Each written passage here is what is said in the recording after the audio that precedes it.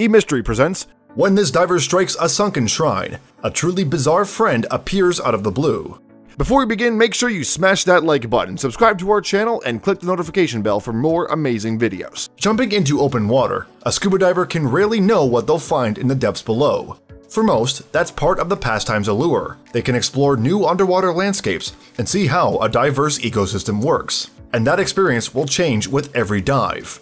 And yet one scuba diver found himself making the exact same dive in Japan's Tateyama Bay for a quarter century.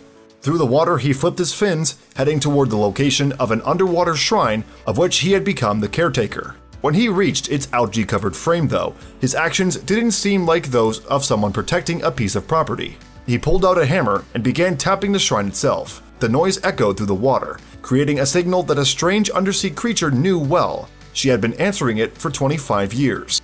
Hiroyuki Awakawa of Tateyama, Japan, went scuba diving for the first time at 18, and he still hadn't stopped by the time he was 79 years old. Being in the water, you can be so isolated, he told Great Big Story. It's your own world.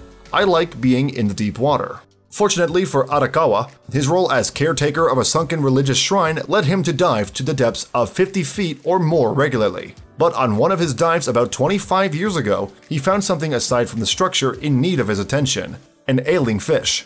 One day, she was by the shrine's gate, exhausted, Arakawa recalled. He soon realized why the fish could barely muster up her strength. She couldn't catch her own food, he said. With this problem as motivation, he came up with a way to help her. To meet his new end, for 10 days, Arakawa dove into Tateyama Bay to bring 5 crabs for the fish to eat.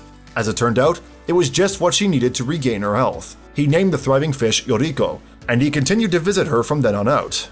One video posted in July 2016 showed the extent of the duo's bond. Arakawa had a way to contact Yoriko when he was visiting the shrine. To achieve this, he brought a hammer with him into the water and used it to tap on the side of the structure, creating a sound that the fish recognized. After about half a minute, a fish larger and stranger looking than the rest appeared. It was Yoriko, and Arakawa immediately extended his hand to pet the fish on her head, which had a curved, bulbous shape. In another video, Arakawa explained more about the anatomy of the kobu-dai fish, as Yoriko species is called in Japan. He said that they had earned their name because kobu meant bump in Japanese. To him though, the kobu-dai's face was noteworthy for a different reason. He told Great Big Story, if you look closely from the front, they look like they have a human face. And it seemed to him, if you looked at the fish's face with greater scrutiny, it could even look familiar. You'll think it looks like someone you know, Arakawa said. In a similar vein, Arakawa believed that Yoriko recognized his human face too. Recent scientific research could corroborate his theory too. A 2017 study revealed that at least one type of fish could remember faces it had previously seen. A University of Oxford researcher, Dr. Kate Newport, spoke out about the results of the study, saying to the Daily Mail, "Fish have a simpler brain than humans and entirely lack the section of the brain that humans use for recognizing faces. Despite this, many fish demonstrate impressive visual behaviors." As for Arakawa and Yoriko, the scuba diver believed that their relationship and countless warm reunions ignited for one big reason: food. "I think anyone can get an animal's attention by feeding them," he told Great Big Story. But Arakawa admitted that their bond wasn't instantaneously forged with food. It took more than that. The scuba diver, who petted and sometimes even kissed Yoriko on her head, said, "To touch or interact with animals is harder to accomplish."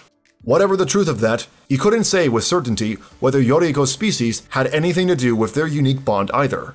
"I'm not sure if it's the nature of the kobu-dai or not," he said, but he did venture a guess that their bond came from the sense of trust between them. They've had more than 2 decades to build the rapport, but it was the beginning that solidified the relationship.